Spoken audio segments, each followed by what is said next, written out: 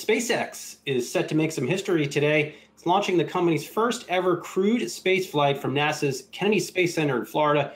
Yahoo Finance's Ines Ferre is here to break it all down. Ines, I know you're a big space fan.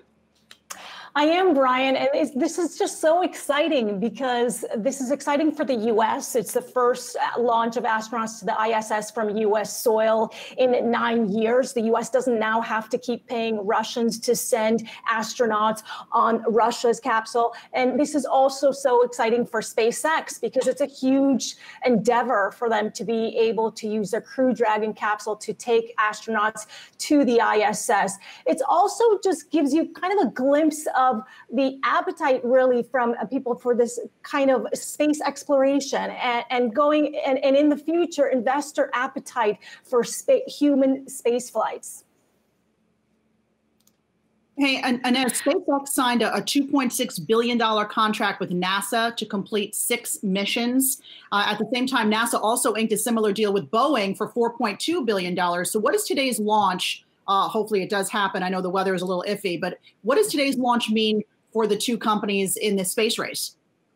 Well, it's interesting because for Boeing, this ups the ante for them for sure, because they had their Starliner, which didn't go into the correct orbit back in December, so it wasn't able to dock to the ISS. Boeing has to retest its Starliner before it can put humans on it. So SpaceX has reached first, and definitely watchers of all this also look at the fact that NASA paid Boeing about $2 billion more to essentially do the same thing as SpaceX, and SpaceX got here quicker.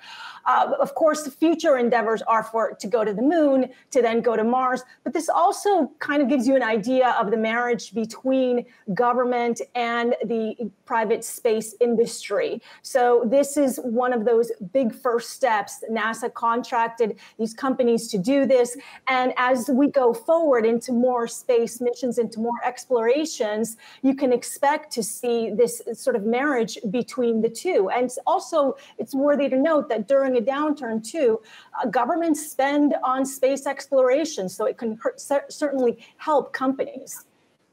And as it's Heidi, just a quick question. So from what I understand, there's a possibility that this mission could potentially not happen today. What is that contingent upon? And if it doesn't happen, is there another date that it could potentially occur? Yeah, there are some backup dates, May 30th, May 31st. The mission is supposed to happen at 4:33 p.m. today. It's, of course, weather permitting. We've seen these kinds of missions in the past be postponed a lot of times. I mean, this is so much of this is weather contingent. And of course, there's a lot of calculations that go into these launches. So if it doesn't happen today, and it's not looking too great, but we'll see, we still have several hours to go.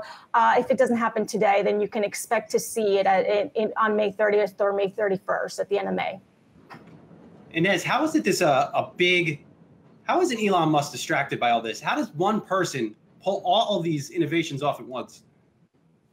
Well, speaking to some of the alumni from Penn, he had a double major at Penn, by the way, physics, and also, so he also had physics as a major, along with whether it be economics or Wharton. But in any case, he certainly has an extra chip in him, and this is part of, Elon Musk started this company 18 years ago, and it's a company that not only focuses on the Crew Dragon and doing these missions to the ISS, to the moon, and wanting to go to Mars, but it makes its money also on satellites. So it's been in the satellite business for a long time. There is also some talk about perhaps SpaceX wanting to spin off that satellite business in the future and go IPO with that. But certainly, I mean, this is his baby. Elon Musk he tweets about not just Tesla, but also space. It's what he loves. Hey investors, Zach Guzman here. Are you interested in learning more about the markets and getting the latest financial news? Well, then click right here to subscribe to our Yahoo Finance YouTube channel. Get the latest up-to-the-minute market analysis, big interviews in the world of finance, and information on how to manage your money every day wherever you are.